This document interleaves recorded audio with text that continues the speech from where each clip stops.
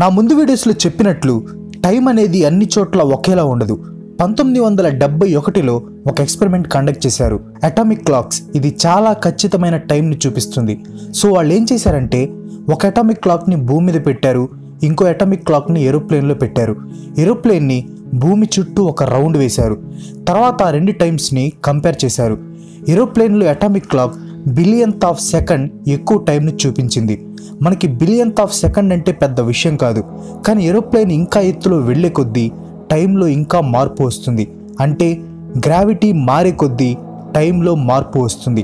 మన గ్రహం మీద 1 సంవత్సరం అయితే వేరే గ్రహం మీద 100 సంవత్సరాలు అవ్వచ్చు, లేదా మన గ్రహం మీద 100 సంవత్సరాలు అయితే వేరే గ్రహం మీద 1 ఇయర్ మాత్రమే అవ్వచ్చు. సో గ్రావిటీ పెరిగే కొద్దీ టైం అనేది తగ్గుతుంది. ఇది గుర్తుపెట్టుకోండి. ఫ్రెండ్స్, మీకు స్టాక్ మార్కెట్లో ఇన్వెస్ట్ చేయాలి, ట్రేడింగ్లో ఇన్వెస్ట్ చేయాలని ఉందా?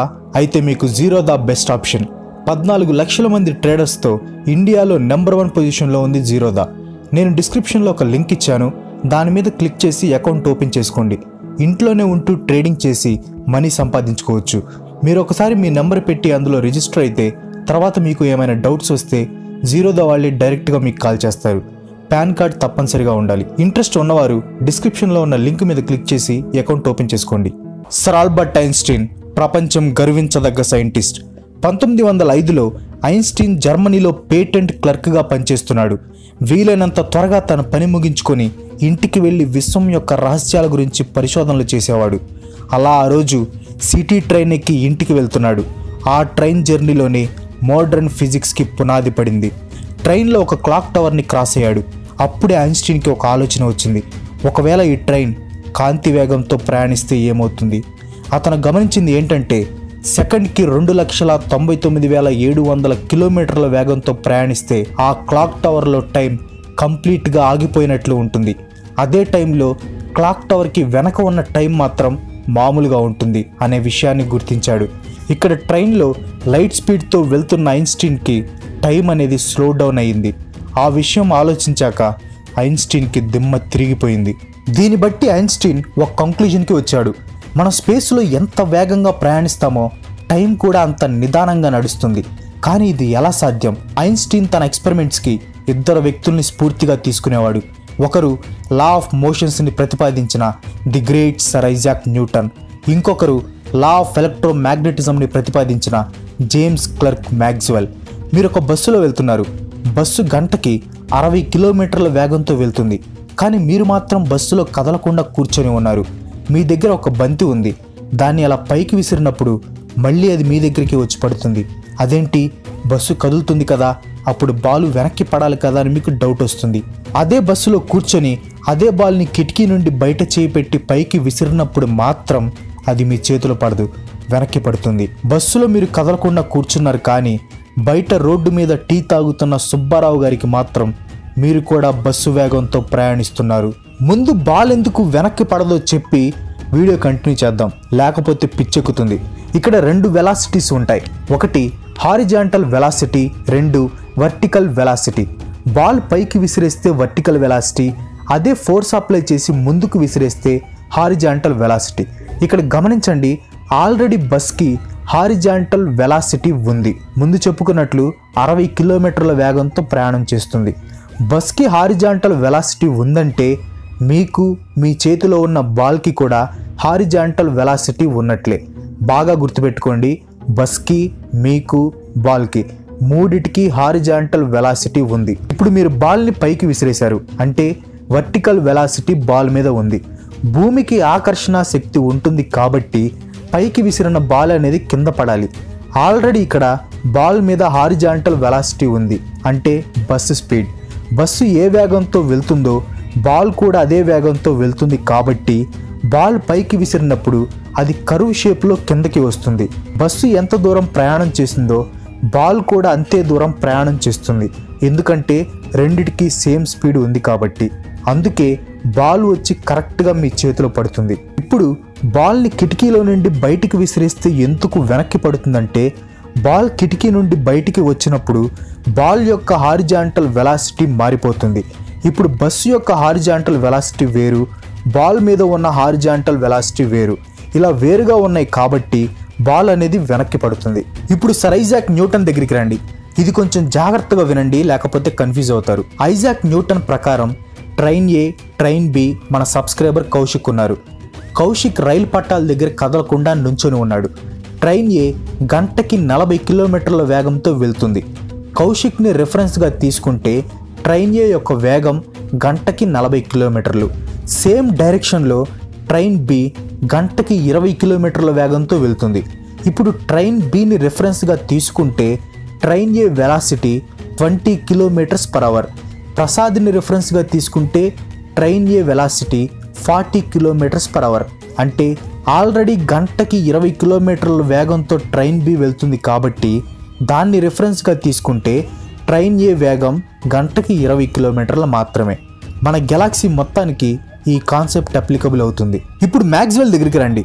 మ్యాక్స్వెల్ ప్రకారం లైట్ అనే ఎలక్ట్రోమాగ్నెటిక్ వేవ్ యొక్క వేగం ఎక్కడైనా ఒకేలా ఉంటుంది.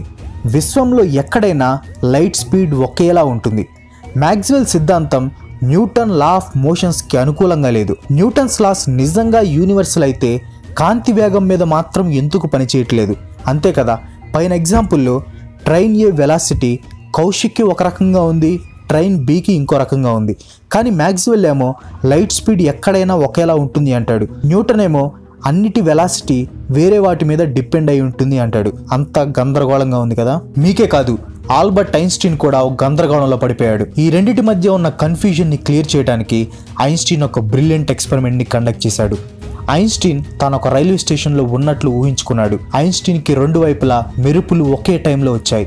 ఐన్స్టీన్ సరిగ్గా వాటికి మధ్యలో ఉన్నాడు కాబట్టి ఆ రెండు మెరుపుల యొక్క కాంతి ఐన్స్టీన్ని ఒకే టైంలో రీచ్ అవుతాయి.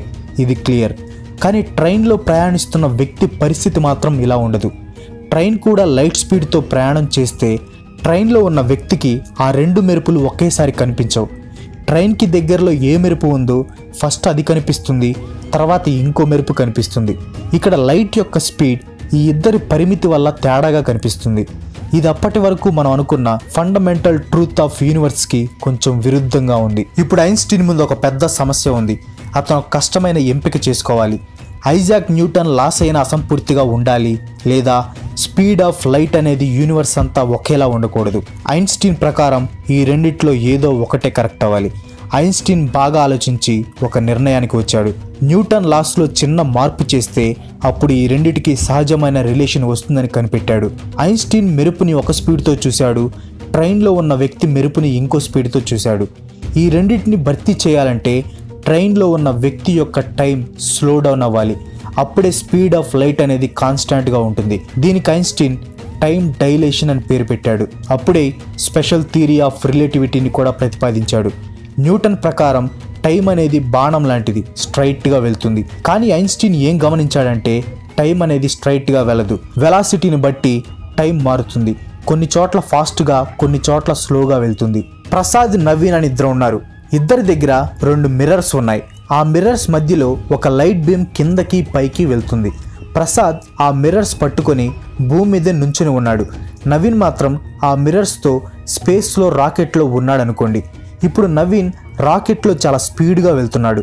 ఈ రెండు కండిషన్స్లో మిర్రర్ లోపల ఉన్న లైట్ బీమ్ ఒకేలా ఉండాలి. అంటే ఆ లైట్ బీమ్ కింద మిర్రర్కి ఒకే టైంలో టచ్ అవ్వాలి. కానీ నవీన్ రాకెట్లో ఫాస్ట్గా వెళ్తున్నా కూడా ఒకే టైంకి లైట్ బీమ్ కింద మిర్రర్కి ఎలా టచ్ అవుతుంది? ఇలా జరగటానికి ఉన్న ఒకే ఒక పాసిబిలిటీ నవీన్ యొక్క టైం అనేది స్లో డౌన్ అవ్వాలి. Speed equal to distance by time. ఇక్కడ నవీన్ స్పీడ్ ఎక్కువ ఉంది కాబట్టి టైం వాల్యూ కూడా ఎక్కువ ఉండాలి. అంటే ప్రసాద్ 1 minute కంటే నవీన్ 1 minute ఎక్కువ ఉంటుంది. నవీన్కి టైం అనేది స్లో డౌన్ అయ్యింది. దీనిని టైం డైలేషన్ అంటారు. దీనిని అర్థం చేసుకోవడం కొంచెం కష్టంగా ఉంటుంది. దీనిని అర్థం చేసుకోవాలంటే టైం అనేది అన్ని చోట్ల ఒకేలా ఉండదనే విషయాన్ని గుర్తించాలి. టైం అనేది రిలేటివ్, పరస్పర సంబంధం కలిగి ఉంటుంది.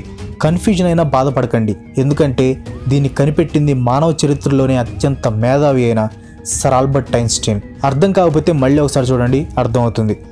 General theory of relativity. Einstein దీన్ని 1915లో పబ్లిష్ చేశాడు. ఐన్స్టీన్ ప్రకారం స్పేస్ అండ్ టైం అనేది ఒకటే, అదే స్పేస్ టైం. స్పేస్ టైం ని 4th డైమెన్షన్ అని చెప్పాడు. సన్ కానీ ఎర్త్ కానీ వాటి చుట్టూ ఉండే స్పేస్ టైం ని వంపుగా ఉండేలా చేస్తాయి. మనం ఒక గుడ్డ తీసుకొని బరువైన వస్తువు పెడితే ఏమవుతుంది? ఆ ప్రదేశం అంతా వంకరగా అవుతుంది.